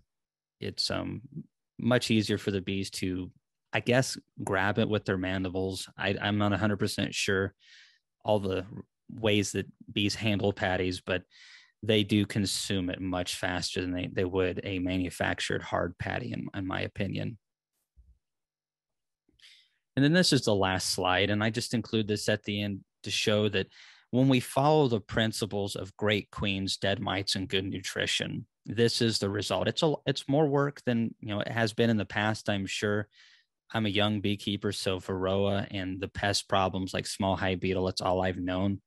it's something that we're going to have to deal with. And it's frustrating, but it's also exciting. I see a lot of collaboration going on. I see a lot of people who are getting into the industry and looking at ways to combat these issues in a creative manner. And the community is the exciting part for me. But producing honey like this takes a lot of work. But if you have a great queen and low pest problems and good nutrition, this is the end result. And obviously Mother Nature has to be a little benevolent to make that happen. But, as beekeepers, we're basically gamblers. We just go for it and hope that we don't lose our shirt this year. So this was a good year. So that's my presentation. If anyone's got any questions, I know you wanted to keep it around 25, 30 minutes and then take questions. If that's all right, Etienne, I can talk more on that. It's up to you. No, it's good. If you've got other things to talk about, you're welcome to chat there. But oh, sure. I just figured maybe people might be interested in what kind of treatments we use, pollen patties, all that stuff. So let's talk pollen patties here. There's several different types. This won't take too long. I have used Ultra Bee because they are pretty close to me. I'm in northern Tennessee, not too far from the Kentucky border. And so Clarkson, Kentucky, which used to be Kelly's, is owned by Man Lake. And now that they have Ultra Bee up there, I'm able to get it by the pallet and get Pro Suite up there. So that's the main reason I use Ultra Bee is price. And it has done good. The last batch or so hasn't been quite as good. It's a little darker and the bees don't seem to eat it quite as quickly. That could be just my observations, but it does seem to be a little bit different. You can look at some videos I did 3 years ago and the patties definitely are a lot lighter to look at. But what we've been using of late is just buying the patties just for saving some time. However, I have multiple videos on recipes on how to make your own and save some money. There's actually a video I released about a week to 10 days ago, and it's Michael Palmer's recipe tweaked slightly because as Man Lake changed the formula, it changed how the consistency turned out. But if you buy a 50-pound bag of that and can get sugar for a similar price that I can in the low 40-cent per pound range, then you can make those patties at home, and they're a really good patty for just about $1.05 a pound. So that can save you a good bit of money compared to purchasing some instead, which especially in small quantities can be $2.50 to $4 a pound, depending on where you get them from. As far as treatments go, this is one that we're still dialing in. I like using Apiguard thymol products. It's a little bit tricky and it's frustrating because this is one of the number one questions I get asked, and I really push the whole treatment side of things, being a former treatment-free beekeeper years ago, is that treat and monitor and do your due diligence and make sure those mites are low. And hey, whether the bees take care of the mites or something else does, maybe it's a treatment, they just need to be dealt with. Maybe a combination, which is what I hope to see more of the future, as bees more resilient in a combination of treatments. But the Apiguard thymol I use once a week for 3 weeks using a lower dose, about 33 cc's, as opposed to the 50-gram dose or 50 cc. I cannot remember if they have it in grams, but I'm pretty sure those both are fairly similar. But it comes with a syringe. We do 33 once a week. And I feel like that actually gives me better control with the alcohol washes I do beforehand and after than the 50. So, and doing that twice. Cameron, where are you putting the Apiguard in the hives? We are putting it, like if it's a double deep colony, then, even if it's a single, it'll go on top and we will have a shim to make sure there's plenty of airflow. Now, we put up an experimental yard this year, and please note that this is my first time through it. And so I wouldn't say that my data is worth even anything of significant note, but we did do alcohol washes beforehand and afterwards, and we did count all the bees and all the mites and did our best to keep track of everything. And, as years go on, I hope to get a lot better at that. And we still only got 79% on average control with the ApiGuard. But in the experimental yard, we did not do the 3 rounds. We wanted to go by what they recommended. So it was the 2 applications of the 50. And then the formic acid was only a couple percentage points away from that. And I was really surprised by the oxalic acid the most. We caged all the queens, and we found that once all the colonies were broodless, we treated with 2 grams of oxalic acid through sublimation. And we only got an average of 58% reduction, which shocked me. However, again, this is all very preliminary. And then on top of that, we did give them a good bit of time for the bees to brood up and then allow a generation to come out of the cells, because I felt like if we took the test too early, and this could be flawed thinking, this is where I need some training and more experience. But I felt like if we then released the queens after the treatment, like we did, and then took a test shortly afterwards, all of the mites would be right back into the cell. And if we did a wash, then we would get a very low count. So we tried to wait till after a cycle had emerged after treatment to do the alcohol wash. But we're still learning a lot about that and following Randy's stuff quite a bit, and some of the guys at the University of Florida and others. Yeah, I've been called a bee nerd before. So as far as treatments go, though, formic is not used a lot here. We are tinkering with using it in the fall when it's cool enough, using the Formic Pro in October. And there are beekeepers who do that with success, but only a couple that I know of. They are very good. Everything's very timed. They monitor their mites throughout the season and have other controls leading up to that point. But I think where most beekeepers in this area and maybe across the board struggle with Varroa is they buy into, well, this product is going to give me 90% control or 95% or whatever it is. I have not found that in real world experience to be a consistent thing to count on, to where I can expect this treatment to give me 90% kill every year from year to year. So as a beekeeper who's trying to keep, a few hundred hives alive and productive, I can't trust any of these products. And I'm sure in certain cases they did get 90% kill. But there's one thing that I find really fascinating is, Randy's in a very dry climate, and then we are in a very humid climate.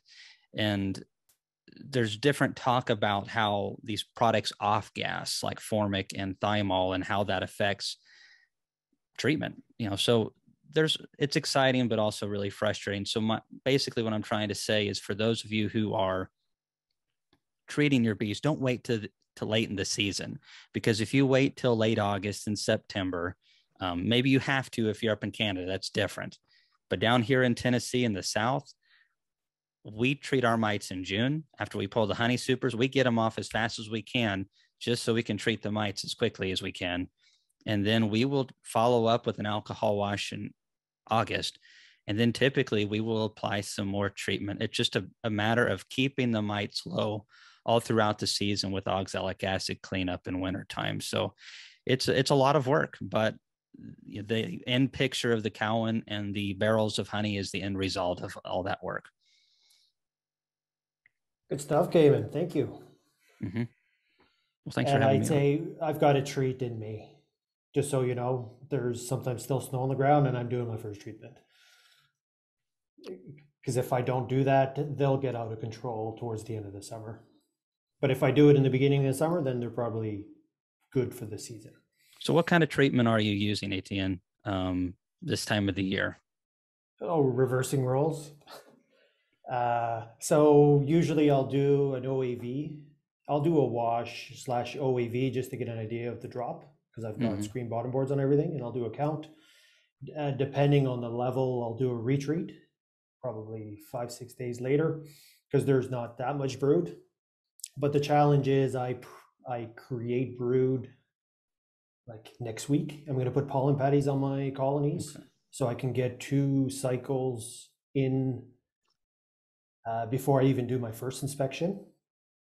Because I actually follow Ian's queen assessment approach. Because if I don't put the pollen patties now, I won't be able to do a proper assessment till mid-May. But if I do pollen patties now, I'll know in April, mid-April, when I do my first inspection, if the queen's laying, how good the pattern is and all that. And I miss out on that first treatment. But just to jump back to you, just to finish. Sorry about that. No problem, no problem. I use Formic Pro as the, I guess, kick butt treatment. So if things get out of control, and I see lots of mites in my drone brood and all that type of stuff, I'll just throw in Formic Pro now, and then luckily I don't have much of a mite problem. It's minor. It's you just have a winter problem. That's what you have. It's a crazy winter you've got up there, man. You can have it too. Sounds good. I'll send you some snow. Let's see what the questions are. Let's see. First one. Do you use any traps for small hive? We do. It's a matter of really an ounce of prevention is worth a pound of cure. You'll never eliminate all the small hive beetles. The number one thing you can do to prevent big problems is to prevent slime outs in the first place, where you get colonies that can literally have thousands to 10,000 small hive beetle larvae, and they're able to escape out of the colony and then go into the ground and pupate. And, within a matter of a couple months, sometimes even less, they are back into adult form and into those hives and wreaking havoc. So the first thing is prevent that from happening. And when you see it happening, get some soapy water and dump them in there. Take the extra time to do it. There are some traps out there that we use. They don't work super well when you have pollen patties on the hive, because the beetles want to go towards the pollen patties. They don't want those traps. So I'm thinking like beetle blasters. You can put oil in there. I ran a small trial. It wasn't super scientific. It was just naked eye test, and took a couple colonies and put 2 beetle blasters in each one. One had diatomaceous earth. One had just some oil in there like they recommend. And honestly, both performed within like 5 beetles of each other on control. So and each group, it was all pretty neck and neck and similar placement. And so you can go either way. I don't like the oil because it always gets stuck. And if you pry it up, it spills all over the colony or my bee suit, and it's usually rancid at that point. And then your bee suit smells for months and months. Or you pour it on your bees, and they don't appreciate that either. The diatomaceous earth, though, if you get that onto your bees, then that's going to really cut them up. So those traps can help a little bit. There are the Dynamax towels that you can put in there, and the beetles will pull those, the bees will pull them apart trying to get them out, and the beetles can get caught in there. But there really is a need for a better small hive beetle trap. And there is something out there that is better than what we have now. It's just getting it to the market and all the regulatory process and stuff like that. I feel like that's a battle that we're in a pretty rough spot right now. There's definitely needs for some small hive beetle treatments in this area that really kick their butt. But I'm tinkering around this year with putting some pollen patty down into the oil in the traps to help out. And they do work, but getting them early in the season is really the best option we have right now. I put traps in February, because really killing them in February and March is more productive than trying to kill them in June and July when they thrive. And just get them early in the season, get them late in the season, but honestly trapping throughout the season. So, and then there's some expensive models that are like $100 a piece, but it's not worth it. So really keep your bees strong, kill them as you can. Kevin, you might want to try using propylene glycol in those traps.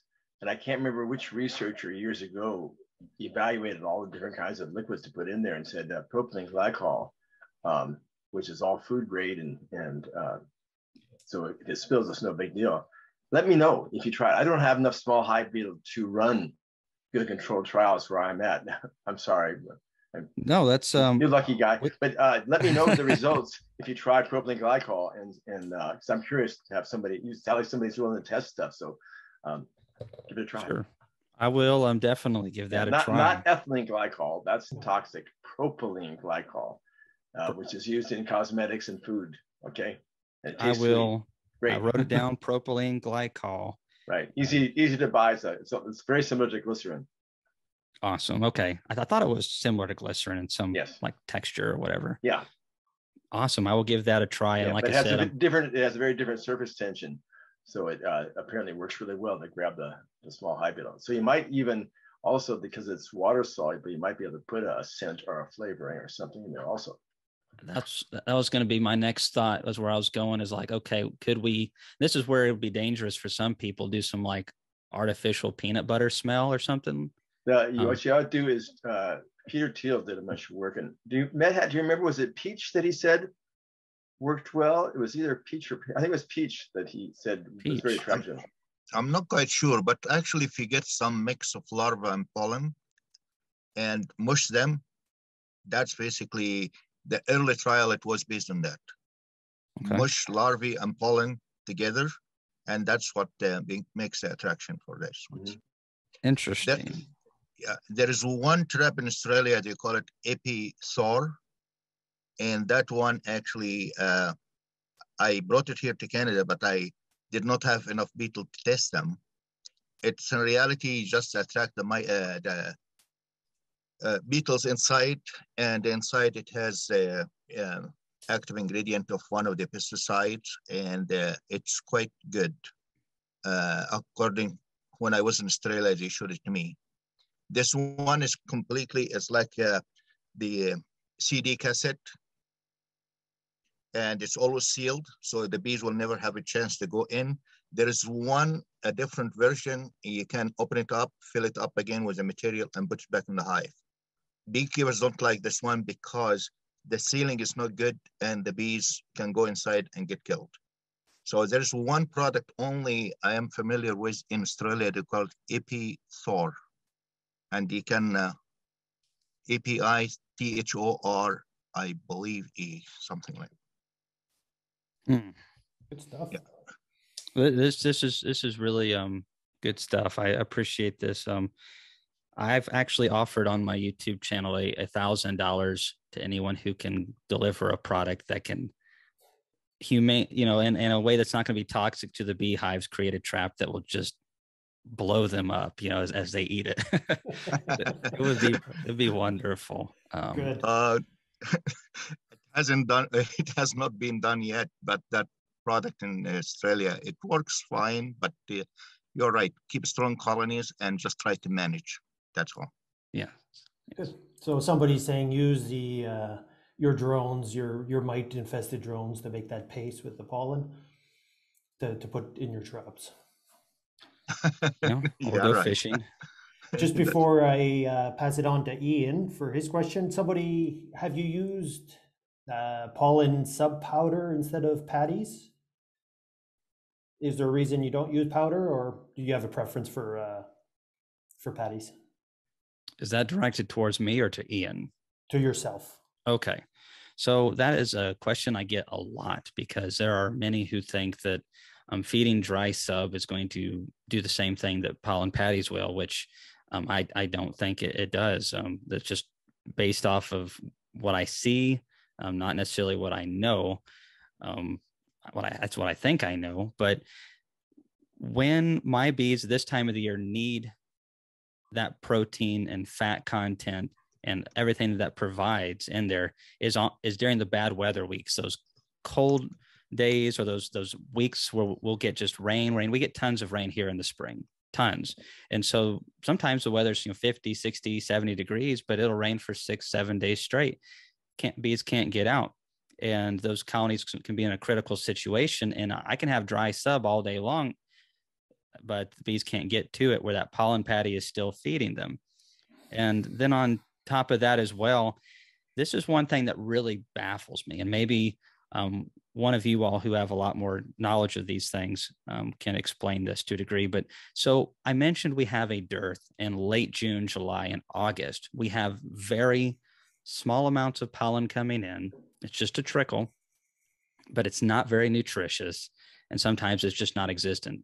And I will sit out Ultra Bee, and there'll be a handful of bees on it, just a little bit here and there. You know, I might have 300 to 400, which if I was to sit the same thing out in February or March, you couldn't even see what the container was. There'd be so many bees on it. And the only thing I can figure, because the bees would benefit from it, I can feed pollen patties and they'll eat it, and I can see a noticeable difference.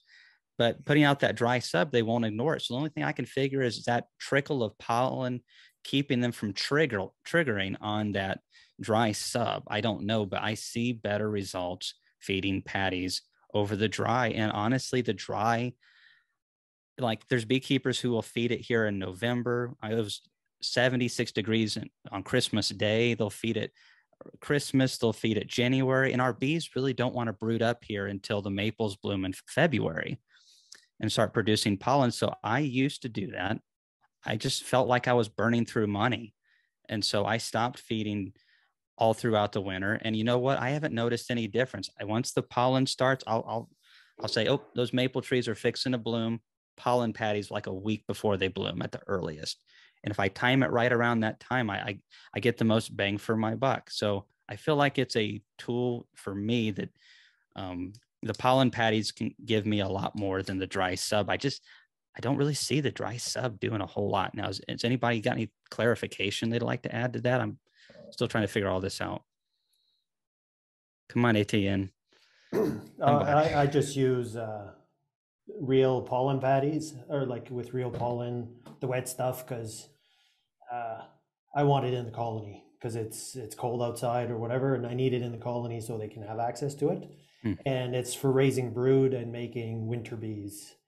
So I use pollen patty twice a year. So now in March, and then I use it in late July, early August when the rust spores come and we get our first frost. And it's just to prevent the bees from bringing garbage into the colony. But, Randy? I've experimented a fair amount with the dry, and just like Ian's pictures, there's times when the bees will just mob it. What I look at though is then you walk through your yard, because when they're mobbing it, when those foragers are coming back, you can see it all over their bodies. It's very easy to see at the entrance who's taking it in. Look at the difference from colony to colony. What I find is you may only have just a few colonies in the yard that are doing almost all of that foraging on it, and other colonies aren't touching it at all. Then I have used fluorescent tracers in it to show that the colonies that are gathering it will take it in, and they will make bee bread out of it. That makes it with natural pollen if that's coming in also.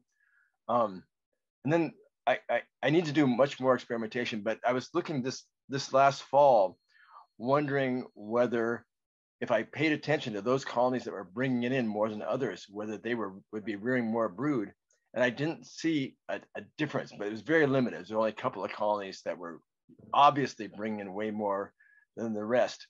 The one possible advantage of it is that the foragers put it right, instead of the nurses having to move to get it, they do put it right in the middle of the brood, which theoretically should be very stimulating to the nurses to have that pollen, that dry sub brought in and packed right in next to them. Theoretically, when I look at actual reality, I don't know that I see that so much. Whereas we put in pollen patties, all the colonies get it uniformly, and they do, yes, immediately respond to it. So I'm curious about Ian's observations on it. Ian, the floor is yours. Do you remember? Yeah, all you, bud. I kind of forgot the question I was going to ask you, Kamon, but what I'll say is we do focus a lot on dry feeding in the spring, because like Kamon says exactly that, they just go bonkers over it. So if they want it, and to keep it, the bees are the neighbors' yards. But like I'm doing these silly little trials, and I'm trying to see whether or not I could just focus on the dry and not have to do the patty feeding first thing in the spring, because that's a lot of work to crack those colonies open, and you disturb the nest, they get cold. So I tried just feeding that dry supplement in some yards, and then feeding the dry supplement and the patties in the other yards. And the yards with just the dry supplement, they brooded like a 1.5 brood frames, or the ones with the patties on there were 3.5 frames of brood. It was quite obvious that the patties were the better choice, even though they consumed just as much of that dry stuff coming in. I don't know what that meant. I don't know. I think I sent Randy a question. I said, what the hell am I seeing here?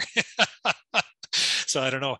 The question I wanted to ask you, Kamon, now that I remember what I was going to ask you, is I'm really interested in those small hive beetles and this dance that you have feeding supplement, like those patties. How are you feeding the bees and not the beetles in the spring or throughout the year? What do you do so that your hive doesn't just explode in beetles? Because I don't have any experience with them, but I talk to beekeepers who do, and they hate feeding patties because of the beetles in their colonies. Sure. Well, as you all know, that healthy colonies like to eat. And so if you have colonies that are healthy, you can put on a good sized patty. And the main thing is creating plenty of surface area on the patty and not allowing any more places than we have to have areas where the bees can't access and the beetles can. So that's one of the reasons why our lids have that shim built into them. So it rises up above the patty a little bit more. So first thing is all about access. One thing I've learned in the last year or so from going from making a ton of patties by hand to then buying them by the pallet is that the patties that we made by hand were a lot softer, and the bees consumed them faster. So yes, we don't have to make patties, which was super exciting because, my wife and I were making those by hand, and I told her, I'm like, you know what, this is ridiculous. We're going to buy a pallet. But the problem with buying the Man Lake Ultra Bee patties is that they aren't as consumed quite as quick as the stuff that we made ourselves. And so I know some beekeepers, some commercial operators down in Florida and Georgia who are making theirs, and it's not quite as high in protein as what the regular Ultra Bee patties are. But since they're softer and a little bit sweeter, the bees eat them a lot quicker. And some of them are cutting them up into strips like I do if we feel like that's necessary. A lot of it is just a per colony basis, a strong double deep coming out of the honey flow with a good queen. I can still feed a good pound without any issue. I'll just cut that sucker in half so I can get a little more surface area, and it's good. But smaller colonies will need less. And like I mentioned, those traps, trying to keep the numbers low. So it's kind of a delicate balance. And it seems sometimes that there are some colonies we do end up creating some small hive beetle larvae that end up getting into the ground and pupating, but it's kind of rare.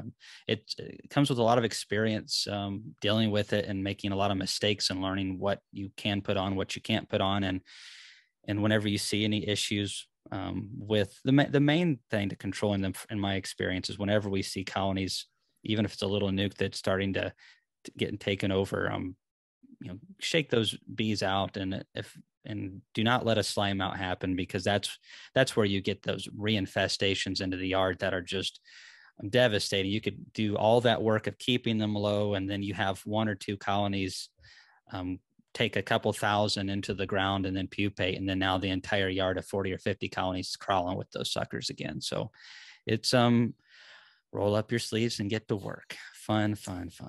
Sounds like a fun problem to have. Oh yeah, I'll send some up.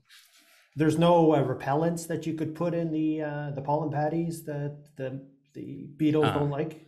So there is a product out there that is Healthy Bee, I believe it's called patties. They're spirulina based and have all kinds of essential oils. And I did try those, very limited. I wouldn't call it an experiment, but as beekeepers, a lot of times, like what Ian did, you try some things out, and whether it's a flawed test or not, you feel like you've got something meaningful out of it. And I tried them over 2 seasons, and I felt like, yeah, they did repel the beetles quite a bit. You know what? The bees didn't do very good off of them though. And so it's like the whole reason I'm feeding pollen patties is to get brood buildup, right? And these things were totally screwing up brood buildup because they had so much essential oil in them. I don't know if they were blocking pheromones. The bees did eat them, but bees will eat anything if you put enough sugar on it. So just about. So I didn't find them useful. The only thing I can think of as far as keeping the beetles away from the patties is just not having beetles in the hive in the first place. I just don't think they can help it. Maybe someone will come up with something legendary, but there's a guy that's putting a wrap around them to where they get caught in the outer wrap and the bees can only get it from the edges, but that's too time consuming for an operation. And what concerns me is I see some of these products, like there are people who are putting entrances in their hive because beetles supposedly cannot hover and they fly like an airplane. That's what I've been told, that they're putting these entrances that are reduced down to these like PEX tubes and these little entrances that the beetles have to fly in directly to get in because they stick out and they're just a round, smooth tube. And they say that works, but I could only see that working on a small colony because of the ventilation problems. And I know some people who have tried that and they have their colonies burnt up or absconded because of the lack of ventilation. So it's a complicated issue. One that, again, I'm hoping someone will create a product that the bees can't get access to, but the beetles will be attracted to and kill them. That is kind of like a bait that you could put in there. That would be wonderful. Good. Randy? Kamon, have you tried elevating the patties on queen excluder with a rim so that the bees have access to all sides in order to groom off the eggs of the small hive beetle? I've heard of people doing that. Again, I can't do these experiments myself, Sure. But that'd be something that I'd love to hear from you if you give that a try too. But I have heard success by doing that. Yeah, I hadn't really thought about that. And that is the biggest issue. So now that we've got the rims up top, bees are, of course, able to get access to the sides and the top and monitor that really good. And like you said, pull the eggs off. And good, strong colonies, that's one thing I failed to mention, is they will go after the small larvae or eggs and yank them off. But it's the places they can't get access. And that for us is between the top bars underneath the patties. So yes, maybe elevating them a little bit like that could be the ticket. I'll give that a shot this year. Thanks. Yeah, and I think that they're doing it. You could try it on the top, and some beekeepers they're also doing this with the oxalic strips, is putting it between your two brood chambers, making a space there, but at least for that patty feeding, then you'd have it totally surrounded by bees that would be wanting to groom all sides of it. So might be worth a try. And of course, I love hearing results, so let me know. Okay, yeah, for sure. So when you talked about the oxalic acid, would that be in regards to like the pads or the towels and basically allowing the bees to crawl up underneath and get more oxalic acid on them as opposed to being on the frames? Is that what you mean? No, laying them inside in between the brood chambers. One beekeeper who's been using them, I assume with permit, very successfully on the East Coast. The way his supers and frames were built, there wasn't quite enough clearance between the bottom bars of the frames in the upper box and the top surface of the sponges. So he puts a 1/4-inch rim in there, and that allows more bees to walk over the top surface of the sponges. And he feels that helps. I'm hoping to start some tracking experiments this year to see whether the bees are mostly exposed to get exposure from the top surface or the bottom surface. The glycerin tends to go to the bottom surface more, but I need to do some tracking experiments. So hopefully I'll be able to get them done this year and see. Good deal. We're all looking forward to that. So last chance for questions, folks. So if you've got questions, put them in the Q&A. Kamon, I put the link for that Apiaries out there in the chat. Okay, I appreciate that very much. I'll do you a service, Kamon. I'll send it to Messenger to you. You're the man. Here we go. I just copied it. So just before we close out, any final comments, folks? Thank you, everybody. Someone said a question about hop guard that was missed. I don't know what everyone else's opinion on that. This is what I've been saying for the last couple of years, and it's not for everybody, but I felt like with hop guard it was strike 1, strike 2, and now strike 3 you're out. I'm not saying that it's not for other people, but I did not like Hop Guard 1 or Hop Guard 2. I didn't like the control. I didn't like fooling with it. Hop Guard 3, I don't know, it could be better, but does any of you guys know anybody that uses that on a regular basis? I'm sure somebody does, but I don't know any beekeepers around here that uses Hop Guard. Well, I did a lots of work in there, but you're like, in terms of when we did use it and test it in the field, it was late in the season, and we were able to get good results. Good results. But the only thing I dislike about this product, two things. It's too messy. And the other thing, the label is not quite clear. Lots of people, they see a lot of excess material in the bag. So they try to get it as much as they can on the strips and put it inside the hives. And that really becomes, it gums everything out. The bees get stuck to it and get it in their body and stuff like that. So again, like what you said, we tried an experiment for a year, second year, and after that, just we say, okay, it's good or bad. But later on, as people use it in different locations, different regions, different systems of management, now it is not holding up. That's the way I look at it. Mm. Some guys who's been using it and they love the fact it's organic and all of the stuff, and they kind of in a way try to understand the system, and it goes back to what he started with, as well as Ian, and each location and each region and every details about your operation and your bees, and you have to consider that in the whole thing about pest management. Don't look at one thing, you're going to get you 95% all the time under any circumstances. It doesn't happen. When I tested it with the Hop Guard 3 is gentler on the bees than Hop Guard 2 is. They've changed the formulation slightly. Okay. It is really messy.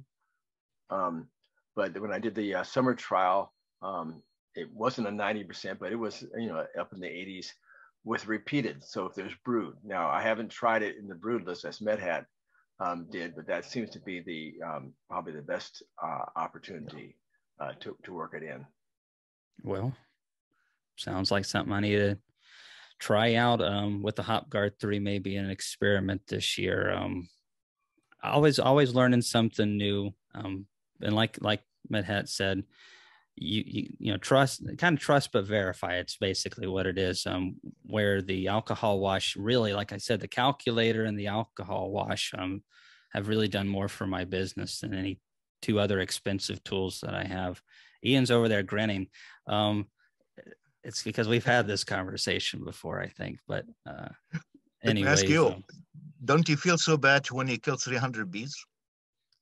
Well, we killed 15,000 this year doing it, counting all those bees out. And I had a whole new respect for researchers after that, let me tell you, because I knew it was going to be some work, but I didn't realize how much work separating all those bees out and the mites. So yeah, I got a whole new respect, but I still believe that, man, we got a lot more work to do, because I interviewed Cameron Jack a couple of weeks back, and he talked about oxalic acid and their research that it's not giving the control that we thought that it was. As I say, we as a general beekeeping population, and it was lower than I thought it was going to be. And so there's just a lot of questions out there, and we definitely need answers. Beekeepers need questions now. I know from a researcher standpoint, it's always exciting to have questions, but my business, I need mites dead now.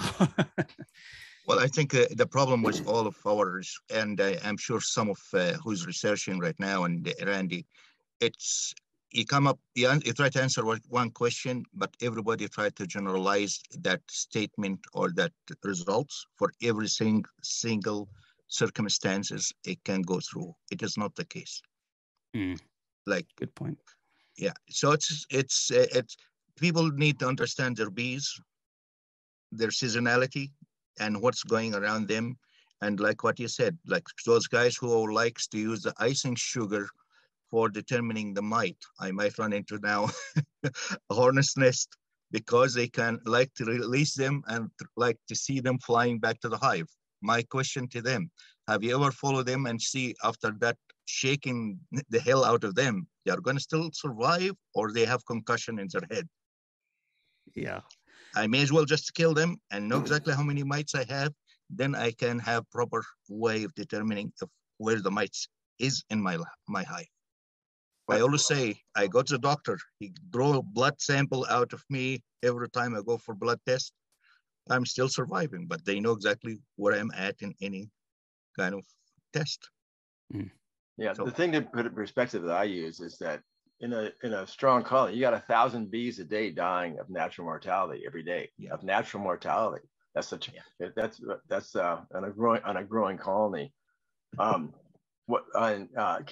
one thing you're going to see is I'm just finished with prototype, my 4th generation of battery powered portable mite wash agitator, and it's just incredible. I'm hoping to be publishing the plans for it for everybody to use worldwide.